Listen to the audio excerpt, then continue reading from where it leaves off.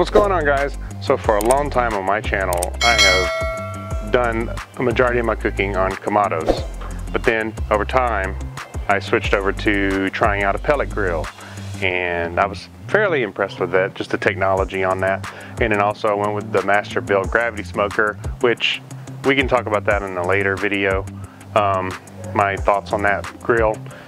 But the spotlight on this video, I have found the one Kamado that should last me a lifetime, and it's going to be the one that I grill with going forward forever. Now, alright, to be clear, I did pay for the grill. I did get a little bit of a discount on it, but I was so excited about it that didn't matter to me. I really wanted to add it to my grill arsenal, and this is going to be my go-to Kamado going forward, and I'll explain why here in a moment. But every time I grill, I always go back to Kamados. They're just my favorite style of grill, especially in the winter time, because they just retain heat so well that you don't really worry about maintaining temp inside them, because they're so thick, and the ceramic itself acts kind of like bricks, you know, kind of that effect where it soaks up that heat and just keeps the food nice and going, and it maintains that steady temp. So I'm very excited to use this grill. SNS has been great as far as communication goes. I reached out to them having questions about it and stuff. They were more than supportive on anything I've needed, and I'm just ready to rock and roll with this bad boy. It's just a beautiful, beautiful Kamado. Nice 304 stainless steel stand, 304 stainless steel vent, 304 stainless steel everywhere. Everything that's on here is 304. So it's designed to last. I did buy a cover for it, and I will keep a cover on it when I'm not using it, just like any of my other grills. So let's get in on this and talk about it a little bit, and why I like it and why I chose it. The shelves, for one, I like how easy they are just to set up. They got a nice, they're kind of like some kind of poly shelf. Definitely designed to last. I can scrub them, not worry about them getting rusty or anything. There's one on each side of the grill, just like so. Let's take a look on the inside and show you what we're working with here. Now, this Kamado, which I have only seen in the Kamado Joe, as far as like multi-zone cooks, the Kamado Joe is probably the closest thing you can compare it to. Let's pop it open.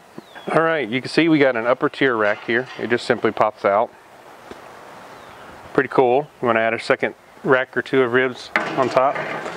This is your typical plate setter that comes with most Kamados, whether it's a Pit Boss or whatever, but theirs is a nice plate setter. Set that aside. Now here's where it gets interesting and different, and why I really chose this thing. In a Weber kettle, you can buy what's called the slow and sear setup. Basically what a slow and sear is you got your hot fire off to the side, and then you got your meat over here.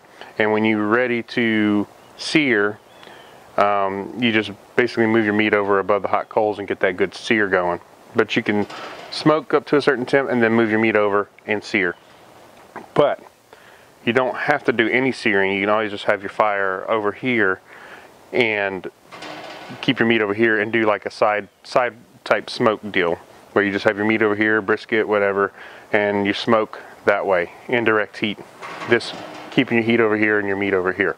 But what's cool about it is you can put your meat over here on the cool grate, spin it over to the coals, and the searing is actually going to happen by the fire and not by the grate itself. So you're getting a more true sear from the actual flame versus the sear you get that you typically see with grill marks and everything. You're not searing up your meat too quick with the grate itself. You're searing it with the actual hot coals, and then when it's time to flip your meat, you just spin the grate around again to this cool side, and then you put your meat over here, and this is cooler, so you're actually getting a true sear from the fire as well. Thought that was really awesome and cool. Now I know a lot of people have been working with a slow and sear for a long time, but I really like that they brought this to the Kamado environment, because a lot of times It's easier to manage your fire, add, like if you're doing short smokes and you don't really need the real estate over here, but you're just doing some ribs or whatever, this is perfect because you can just lift up the, grate, refuel, add more wood, whatever, close it off, and you're good to go for a while. I think this is a great setup for like short cooks or small bits of meat that you're not needing the whole grate for. So yeah, I really liked that this worked with this Kamado environment. And Sloan's here, or Adrenaline Barbecue Company, which they now go by SNS grills. They have designed it where this particular Kamado, you can't do this in a regular Kamado, and let me explain why. In this particular Kamado, they had it designed, this just pops right out, and it has this little V-shaped water pan that just sits in there, and the coals kind of supported on the other side. But this Kamado was designed with a lip that runs the full rim of it, and they put that lip in there so that it would support these this ring that's in here. It's just a little ring, and it has these supports on it for the easy spin grate and the upper grate, or the upper grate as you will, and it just sits in there, kind of just sits in there just like that. And I did buy the deluxe version of this grill, so it did come with the roasting pan. This is the roasting pan, also the drip and griddle pan, I think they call it, and it has a little rack too. But you can set this in there just by itself, and it's good for catching drippings from your pork butt or whatever. Move that aside, and then they have another grate in here that you can take out or leave in, depending on your setup. This is an upper level coal grate, so you can bring the fire closer to your meat if you want, so you can put all your coals on this instead. It's basically kind of like a Weber grate, but there's a stainless steel, so it should last a long time. Now what I did add to this grill that didn't come with the grill, which I thought was, I don't know why I never bought one of these before, but this kick ash basket. Basically, if you have a Kamado, this is a value add big time, because based on my research, all your lump coal or briquettes, whatever, stay up here, and the ash continues to fall through and then go to the bottom grate. But this is better than just putting your coals on the bottom grate in your Kamado, because you get better airflow. So I thought that was really awesome to go ahead and pick this up. But yeah, I did buy this separate from Kick Ash directly, and it's real heavy duty, man. It's like, it's thick, it's solid. But if you've seen in my other videos, at the bottom of the grill you have this cast iron grate. It's usually cast iron grate, and it just sits down at the bottom, and usually you just put your coals down on top of that, and that's fine. I've done that for years. I did it with the steel acorn, I did it with the ceramic acorn, I did it with the Pit Boss, but I should have just went with a kick ash basket, because it just sits down in there like that, and all your coals stay in the basket, and everything else falls through, all your ash and stuff. And it's supposed to help with the airflow, and you don't clog up these little holes inside the fire box, or the fire bowl, I should say. So yeah, but yeah, it just goes together like so, man. It's pretty easy to set up. You just put your, you don't have to have this in here. You can still treat this Kamado like a traditional Kamado. You can just put, but I'm leaving the basket in there because I really think that adds a lot of value to the cook. But you can just put your coals on the bottom, put your plate setter on top of that, and you don't have to put the upper grate. But I think the upper grate's good, like if you're going to do burgers or something, you can just put your upper grate in. And since I do have this basket in here, I have to kind of line it up with the slits in the grill, but you can see it's not a big deal. As a matter of fact, if I was cooking at the mid. If I was putting my coal here versus at the bottom in the basket, I would just take the kick ash basket out and just put my coals on this. But what I'm getting at is, you could treat this like as a traditional kettle setup. Maybe you're only wanting to do some direct fire burgers or something.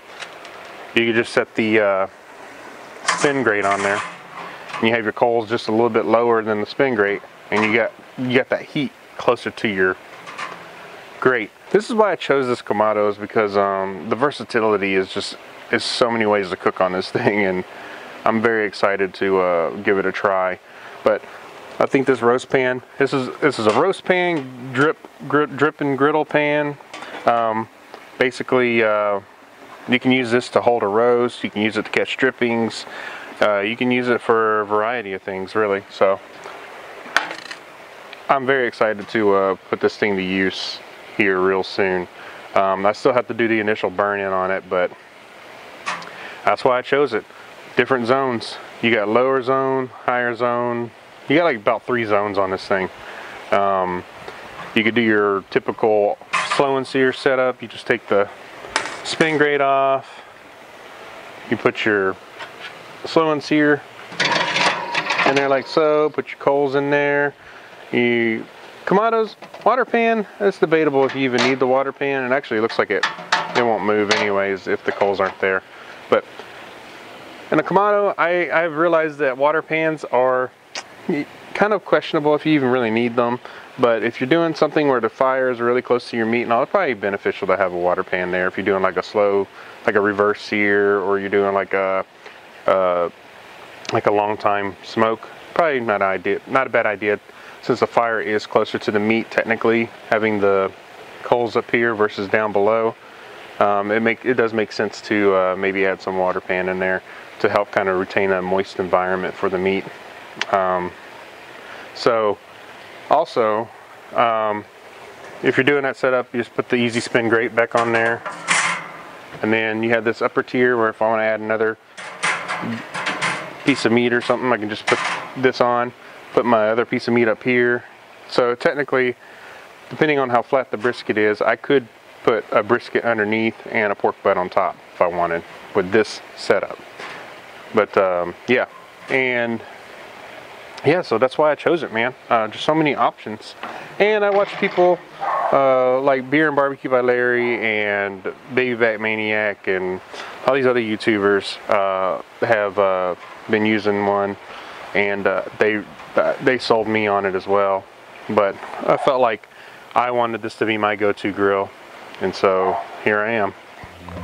So here we are, and this is where we're going with it. I've cooked on several other types of grills. I find the Kamado to be my favorite grill of choice. And they hold temp so steady that I don't really feel like I need to really worry about having some kind of automation Wi-Fi anything on the grill other than just a temp monitor probe at the grate, and just monitor it on my Inkbird or my meat stick that I now have. And I probably will use the meat stick some more as well in some upcoming videos, just to play with it some more and talk about it some more maybe. But this is what's coming to the channel. This is where we're going. I don't have the char grill or Acorn anymore, the ceramic. I did sell it to somebody. It went to a good home, and I think that they'll enjoy it.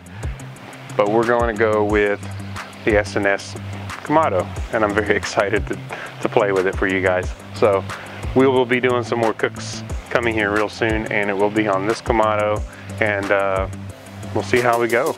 But I'm really interested in playing with these the slow and sear setup, and also interested in the traditional Kamado setup with it, and pizzas, whatever. So anyways, guys, that's where we're at. That's where we're going. New year, new grill, and this is going to be the grill that I focus on the most for my content.